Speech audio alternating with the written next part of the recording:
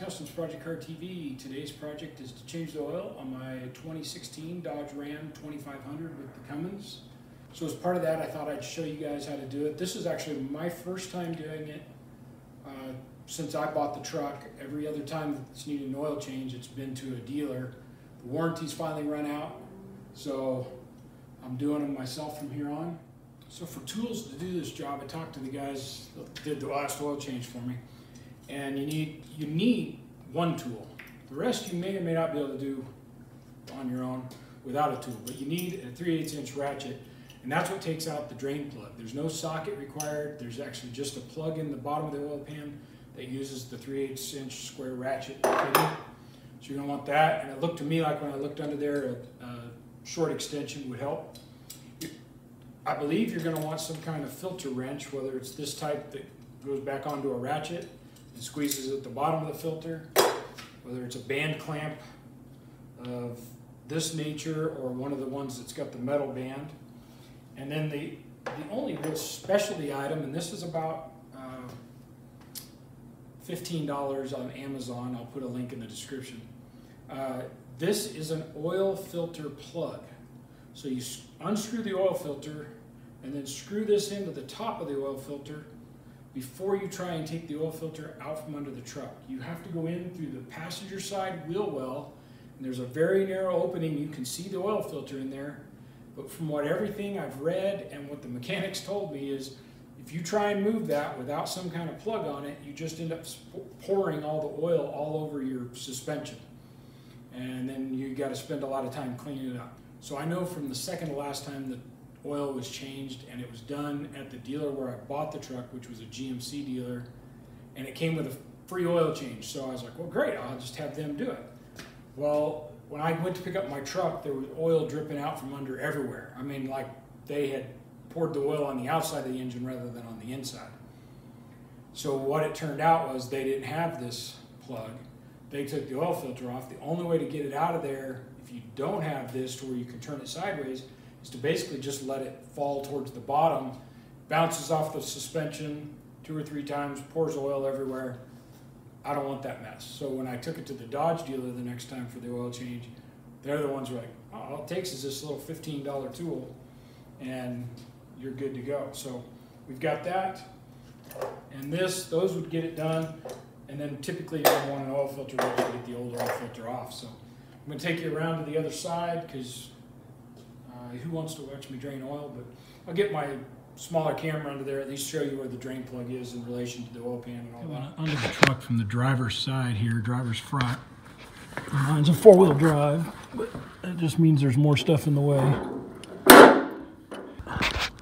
You can see at the very back of the oil pan, at the very back of the motor, here's the drain plug, and you can see it's just got a square fitting in it. So we're going to take that loose.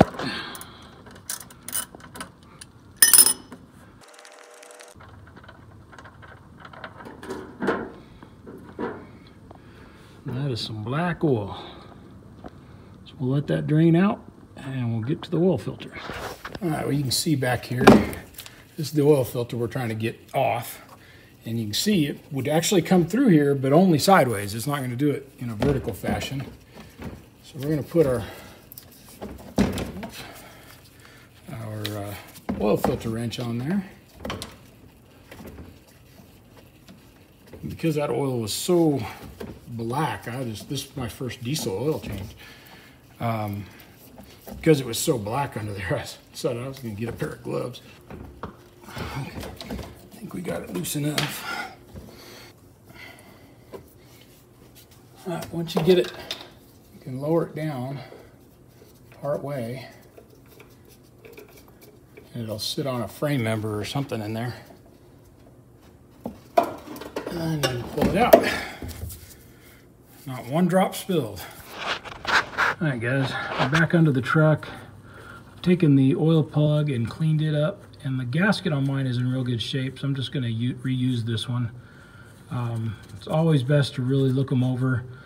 If they've got any nicks or tears in them or anything, you should replace it. They're pretty cheap. I don't happen to have one here, so rather than go buy one, I will reuse this one, but there's also nothing wrong with it. So last thing I like to do is take a little brake cleaner and clean the bottom of the oil pan off where that's going to be sealing, because you got dirt and of course all the oil that's been coming out. And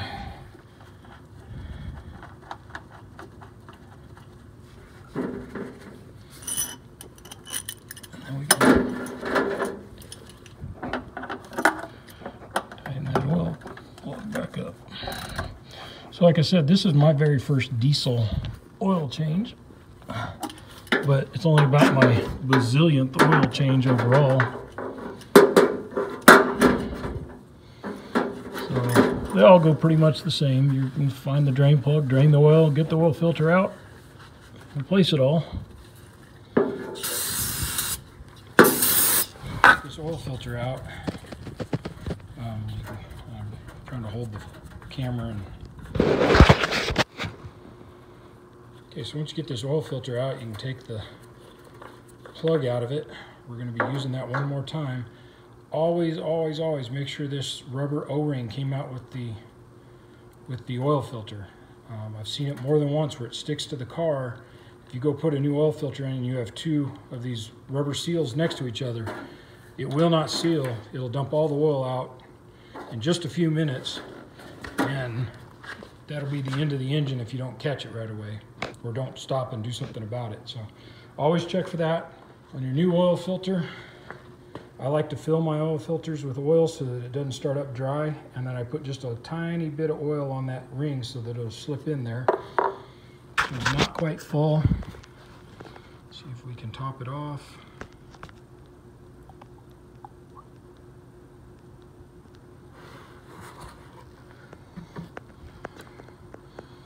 And like I said, just take a little bit of oil, a couple of the drops, put it around there. And this one, we're going to put the oil cap back on there. So I bought Mopar oil filters and Shell Rotella oil. And just the opposite of what we did before, we're going to put the oil filter in there and let it sit down there on the bottom. And with it in place, we're going to take this plug back out of it. Set that aside, and then I'm going to go up with the oil filter.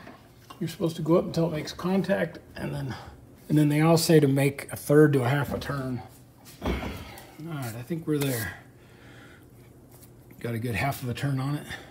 So one last quick tip that I forgot to share with you at the very beginning is I like to take the oil filter or the oil cap or the dipstick partly out, so that what you're doing is you're giving a place for air to go back in to the crankcase as that oil is draining out. So that just makes the oil drain a little faster. The other quick tip is start your engine, warm it up a little bit. Don't get it so hot that everything is, is burning you to get the oil out of it and everything. I don't recommend driving it to town and back or whatever, but let it run for 5 minutes. The oil warms up, it's moved through the engine, and it's going to drain towards the bottom quicker with it warm. Now, if it's been sitting in the garage and you're going to take it in the same place, most of the oil is drained to the oil pan, and if it's a warm day, maybe you don't need to do that step. But here it's still getting down into the high 30s, low 40s at night, so the oil gets a little thicker. So by warming it up for 5 minutes, it's not so hot that you can't touch it. You can drain everything out. It drains out fairly quickly. You get the job done quicker. So that's just about it for doing an oil change, guys. All we got to do is add oil back till we're at the full spot, and then that's it. So start to finish, including the time it's taken me to move cameras and everything, 20 minutes. Without the cameras, maybe a 12-minute job here, 15 minutes.